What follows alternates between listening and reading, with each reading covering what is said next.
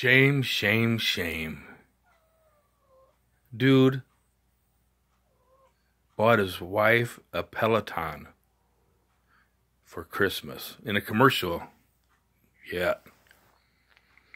I'm buying my wife a Peloton, not because she's fat, but because I'm fat and I want to use it.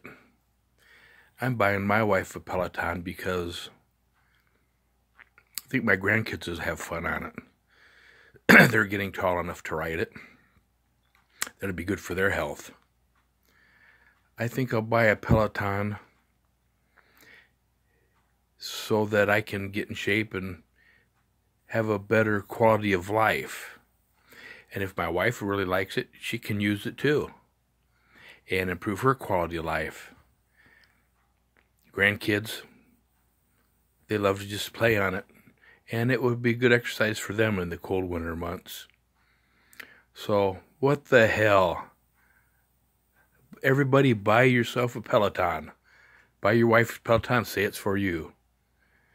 If you're a female, buy a Peloton for your husband. It's really for you, but make him think it's for him. What a great gift. You buy somebody something and let them think it's for them, but it's actually for you. To hell with all the crybaby, naysayer haters. Let it go.